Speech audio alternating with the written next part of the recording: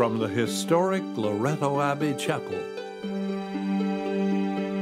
with the kind cooperation of the Toronto Catholic District School Board,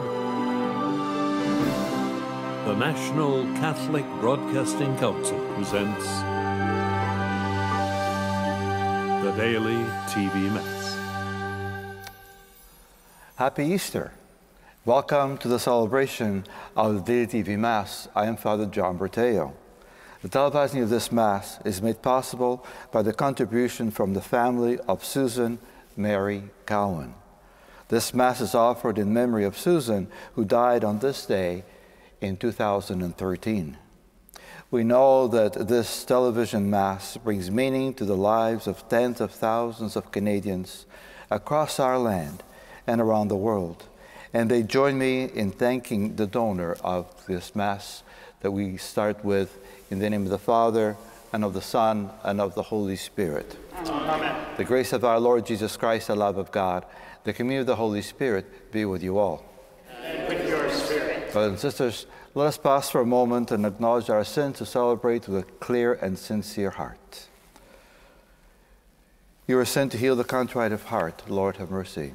Lord, have mercy. You came to call sinners. Christ, have mercy. Christ, have mercy. You are seated at the right hand of the Father and to intercede for us. Lord, have mercy. Lord, have mercy. May Almighty God have mercy on us, forgive us our sins, and bring us to everlasting life. Amen. Together we praise God as we say, Glory to God in the highest, and on earth peace to people of good will. We praise you, we bless you, we adore you, we glorify you, we give you thanks for your great glory. Lord God, Heavenly King, O God, Almighty Father, Lord Jesus Christ, only begotten Son, Lord God, Lamb of God, Son of the Father, you take away the sins of the world, have mercy on us. You take away the sins of the world, receive our prayer. You are seated at the right hand of the Father, have mercy on us. For you alone are the Holy One. You alone are the Lord. You alone are the Most High, Jesus Christ, with the Holy Spirit, in the glory of God the Father. Amen. Let us pray. O God, who have united the many nations in confessing your name, grant that those reborn in the font of baptism may one day, in the faith of their hearts and the homage of their deeds, through our Lord Jesus Christ, your Son, who lives and reigns with you in the unity of the Holy Spirit, God, forever and ever. Amen. A reading from the Acts of the Apostles. While the man who had been cured still clung to Peter and John, all the people, utterly astonished, ran together to them in the portico called Solomon's Portico. When Peter saw it, he addressed the people, "You Israelites, why do you wonder at this, or why do you stare at us? As though, by our own power or piety, we had made this man walk. The God of Abraham, the God of Isaac, and the God of Jacob, the God of our ancestors, has glorified his servant Jesus, whom you handed over and rejected in the presence of Pilate, though he had decided to release him. But you rejected the holy and righteous one, and asked to have a murderer given to you, and you killed the author of life, whom God raised from the dead. To this we are witnesses. And it is Jesus' name itself, and faith in that name, that has made strong this man, whom you see and know, and the faith that is through Jesus has given him this perfect health in the presence of you all. And now, friends, I know that you acted in ignorance, as did also your rulers. In this way, God fulfilled what he had foretold through all the prophets, that his Messiah would suffer. Repent, therefore, and turn to God, so that your sins may be wiped out, so that times of refreshing may come from the presence of the Lord, and that he may send the Messiah appointed for you, that is, Jesus, who must remain in heaven until the time of universal restoration that God announced long ago through his holy prophets. Moses said, "The Lord your God will raise up for you from your own people a prophet like me. You must listen to whatever he tells you. And it will be that everyone who does not listen to that prophet will be utterly rooted out of the people. Now all the prophets, as many as have spoken, from Samuel and those after him, also predicted these days. You are the descendants of the prophets and of the covenant that God gave to your ancestors, saying to Abraham, "And in your descendants all the families of the earth shall be blessed." When God raised up his servant, he sent him first to you, to blessings, you by turning each of you from your wicked ways. The word of the Lord. Thanks be to God.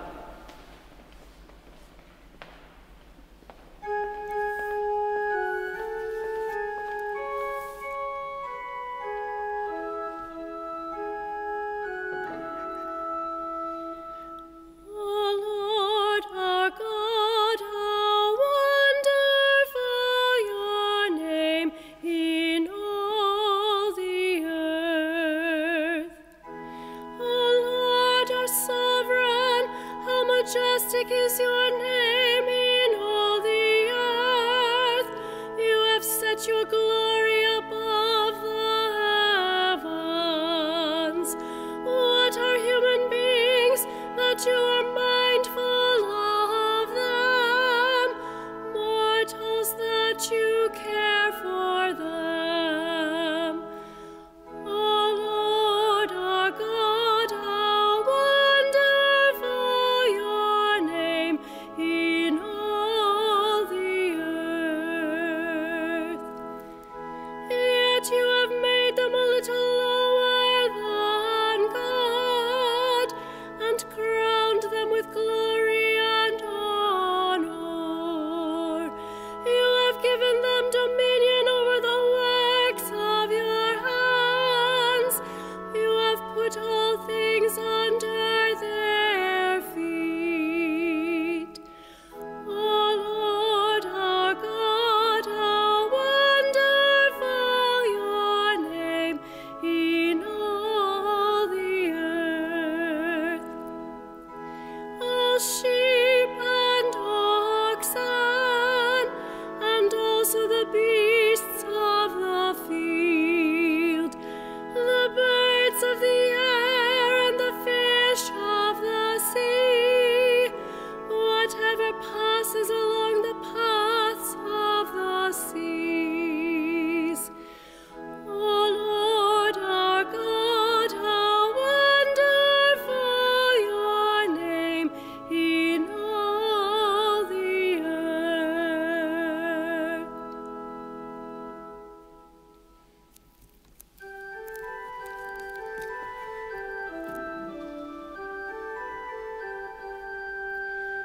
Alleluia, alleluia, alleluia, alleluia, alleluia, alleluia.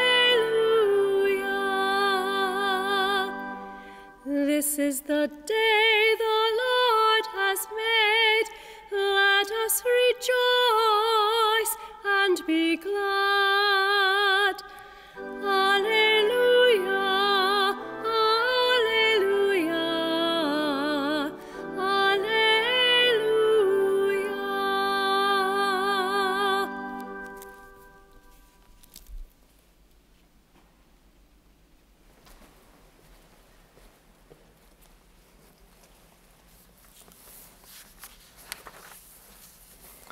The Lord be with you. And with yours. A reading from the Holy Gospel according to Luke. Glory to you, Lord. The 2 disciples told the 11 and their companions what had happened on the road to Emmaus, and how Jesus had been known to them in the breaking of the bread. While they were talking about this, Jesus himself stood among them and said to them, "Peace be with you." They were startled and terrified, and thought that they were seeing a ghost. He said to them, Why are you frightened? And why do doubts arise in your hearts? Look at my hands and my feet. See that it is I myself. Touch me and see me, for a ghost does not have flesh or bones, as you see that I have. And when he had said this, he showed them his hands and his feet. While they while in their joy they were disbelieving and still wondering, he said to them, "Have you anything here to eat?" They gave him a piece of broiled fish, and he took it and ate it in their presence. Then Jesus said to them, "These are my words that I spoke to you while I was still with you, that everything written about me in the law of Moses, the prophets, and the Psalms must be fulfilled." Then he opened their minds and understood the scriptures and said to them, "Thus it is written, that the Messiah is to suffer and to rise from the dead on the third day, and that repentance and forgiveness of sins is to be proclaimed in his name to all nations, beginning from Jerusalem, and you are witnesses to these things." The Gospel of the Lord. Praise to you, Lord Jesus Christ. Let's imagine for a few moments and how we might be compared to the humanity of the apostles. You see, sometimes we too tend to be like the apostles. For example, we won't believe unless we can see for ourselves. So the gospel accounts tell us of the reality of the resurrection of Jesus from the grave. Jesus goes to great lengths to assure his disciples that he is no ghost. He is real. He shows them the marks of the crucifixion, and he explains how the scriptures foretold his death and rising. St. Jerome wrote, as he showed them his real hands, his real side, he really ate with his disciples. And he continues, he really walked with Cleophas, really reclined at supper with his friends. With real hands, he took bread, blessed, and broke it. Let's not then minimize the risen Lord to our own human standards. Instead, let's work at maybe just achieving the gift that one day we may be with him with a clear conscience and, of course, in a contrite spirit in his presence. That's a little quick story, true story. As I've shared with you many times, and I still have so many beautiful memories, one to do again with my mom. One day when I was with her, Mom needed help to get out of her wheelchair, and there was no one around, and Mom was very uncomfortable, and I would do anything to make Mom comfortable. So I took matters into my own hands, literally in my own hands, and I got her out of the chair. Not a wise thing to do, but I did. Later on, I felt something just in my back that was a little bit out of place. Ever since then, it's been my back in poor shape from the lifting, and it's still very sensitive to this day. However, I still have the good memories of doing everything I could for her, who did everything for us as a beautiful lady, a wonderful mom. St. Luke writes that Jesus wanted to assure his friends that he was no ghost, as we said at the beginning, but very, very real. His hands and his feet, his wounds, very visible wounds of his suffering and death. You see, dear friends in Christ, the scars of Jesus, the Messiah, are reminders to the disciples and to us that those who want to be Christ's followers must be willing to take the wounds and scars that come from helping others. And many times that happens. What then stops us, what stops you from helping a loved one and not cause harm to yourself? Remember, be smarter than I am. And not cause harm to yourself, but to do still whatever you can to help someone you love, and sometimes even a stranger, wherever that might be. You see, Jesus did it all for us. Let's do the same for others in his name and in his glory. And again, you might be thinking, how can I help someone when I myself am maybe bound to, whether it's a chair or what it might be? Like I said before, Pick up the phone. Call someone and say, hi, I was thinking of you. And I thought, I don't know how much I can help you, but to remember that I am with you in spirit. And with that, say a little prayer for them. Remember St. James stating that if you bring someone back to salvation, you save your own soul too. By calling someone, by saying to them that you care for them, and that you're thinking about, by giving a little prayer, they might even say, oh, I don't have time for that. Oh, just give me a minute. Just give me 2 minutes, 3 minutes. And you'll see. Be persistent. Be real. Be real. Jesus is very, very real. And he wants you and I to care for others the way he did.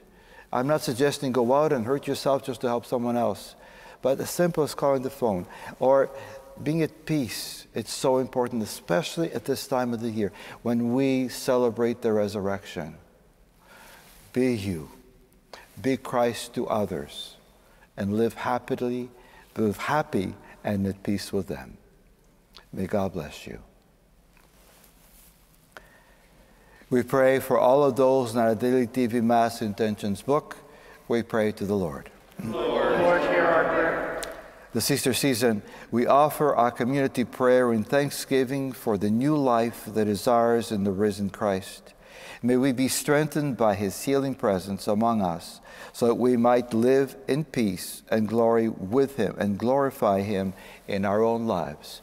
We pray to the Lord. Lord, hear our prayer. For all who are seeking forgiveness and redemption from Jesus for their salvation, we pray to the Lord. Lord, hear our prayer. That this Easter joy, or Easter time, be a time of joy because Jesus has opened the gates of heaven to us. We pray to the Lord. Lord, hear our prayer. For the wonderful gift of the Daily TV Mass and for our sponsors, that their prayers may be answered according to God's will, we pray to the Lord. Lord, hear our prayer. For all of these, we offer them to Jesus through Mary as we pray, Hail Mary, full of grace, the Lord is with thee. Blessed art thou amongst women, and blessed is the fruit of thy womb, Jesus. Holy Mary, Mother of God, pray for us sinners, now and at the hour of our death. Amen. Our Lady of Grace, pray for us.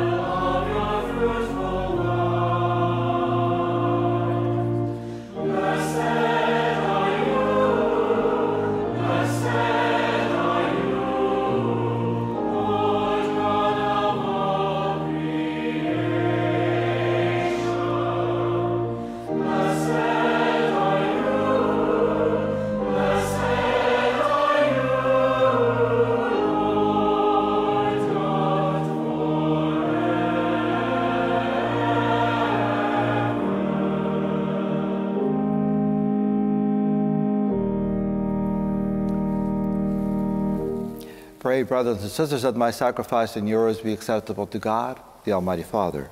May the Lord accept the sacrifice into our hands, for the praise and the glory of his name, for our good and the good of all his holy church. Graciously be pleased, O Lord, to accept the sacrificial gifts we offer joyfully, both for those who have been reborn and in hope of your increased help from heaven. Through Christ our Lord. Amen. The Lord be with you. And with your spirit. Lift up your hearts. We lift them up to the Lord. Let us give thanks to the Lord our God. It is right and just. It is truly right and just, our duty and our salvation, at all times to acclaim you, Lord, but in this day, above all, to laud you yet more gloriously when Christ our Passover has been sacrificed. For he is the true Lamb who has taken away the sins of the world. By dying he has destroyed our death, and by rising restored our life. Therefore, overcome with paschal joy, every land, every people exalts in your praise, and even the heavenly powers with angelic hosts sing together the unending hymn of your glory as they acclaim. Holy, holy, holy Lord God of hosts, heaven and earth are full of your glory. Hosanna in the highest. Blessed is he who comes in the name of the Lord. Hosanna in the highest.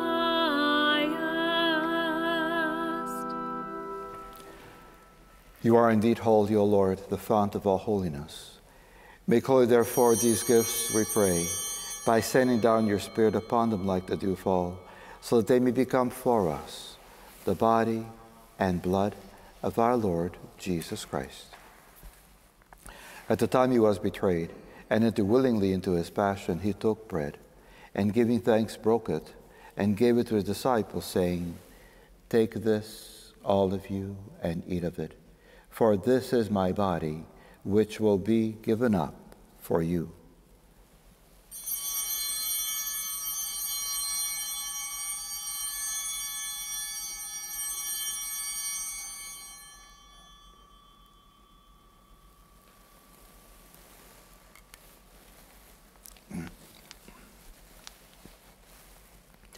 In a similar way, when supper was ended, he took the chalice, and once more giving thanks, he gave it to his disciples, saying, "Take this, all of you, and drink from it, for this is the chalice of my blood, the blood of the new and eternal covenant, which will be poured out for you and for many for the forgiveness of sins.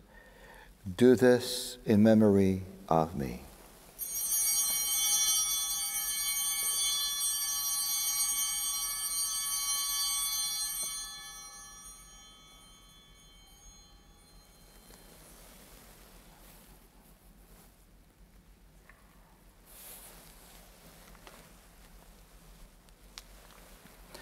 The mystery of faith. We proclaim your death, O Lord, and profess your resurrection until you come again. Therefore, as we celebrate the memorial of his death and resurrection, we offer you, Lord, the bread of life and the chalice of salvation, giving thanks that you felt us worthy to be in your presence and minister to you. Humbly we pray that partaking of the body and blood of Christ, we may be gathered into one by the Holy Spirit. Remember, Lord, your church spread throughout the world, and bring it to the fullness of charity, together with Francis our Pope and Francis our Bishop and all the clergy. Remember also our brothers and sisters who have fallen asleep in the hope of the resurrection, and all who have died in your mercy. Welcome them into the light of your face. Have mercy on us all, we pray, that with the Blessed Virgin Mary, Mother of God, with Blessed Joseph, her spouse, the blessed apostles, and all the saints who please you throughout the ages, we may merit to be co-heirs to eternal life, and may praise and glorify you through your Son, Jesus Christ. Through him, and with him, and in him, O God, Almighty Father, in the unity of the Holy Spirit, all glory and honor is yours forever and ever. Amen.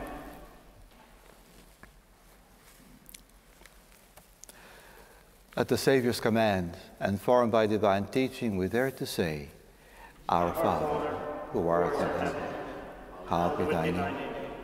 Thy kingdom come, thy will be done, on earth as it is in heaven.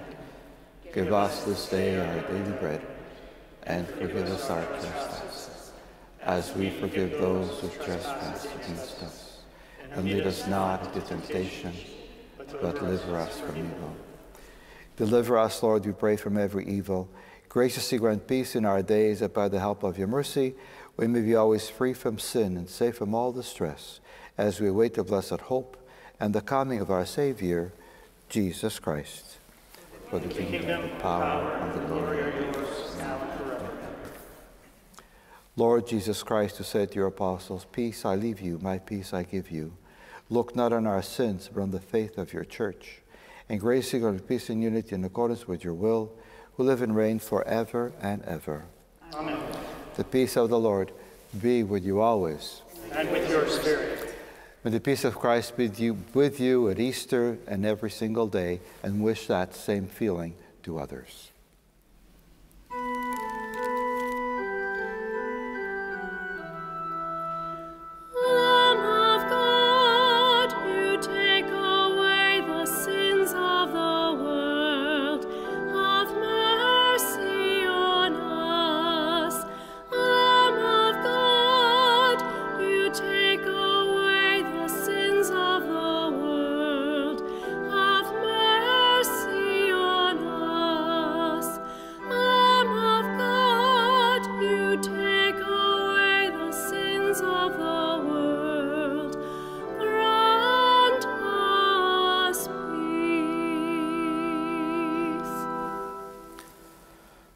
Behold the Lamb of God. Behold him who takes away the sins of the world. Blessed are those called to the supper of the Lamb. Lord, I'm not worthy that you should enter under my roof, but only say the word, and my soul shall be healed.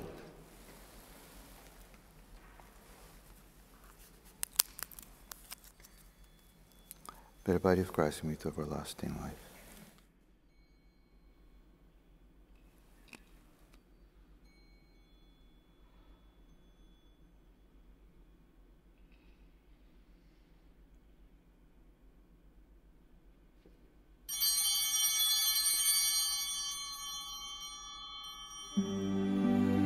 Please join me now in this act of spiritual communion.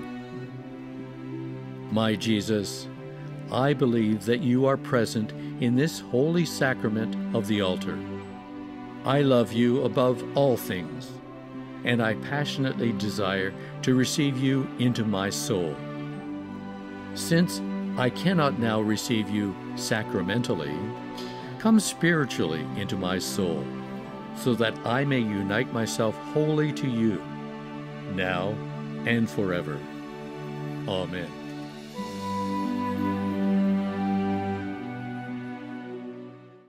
Let us pray. Hear, O Lord, our prayers, that this most holy exchange by which you have redeemed us may bring your help in this present life and ensure for us eternal gladness. Through Christ our Lord. Amen. The Lord be with you. And with your spirit. May Almighty God bless you, the Father, the Son, and the Holy Spirit. Amen. Go forth in the peace of Christ. Alleluia, alleluia, alleluia. Thanks be to God. Hallelujah, hallelujah, hallelujah. Happy Easter. Our thanks to our donors for the gift of this Mass.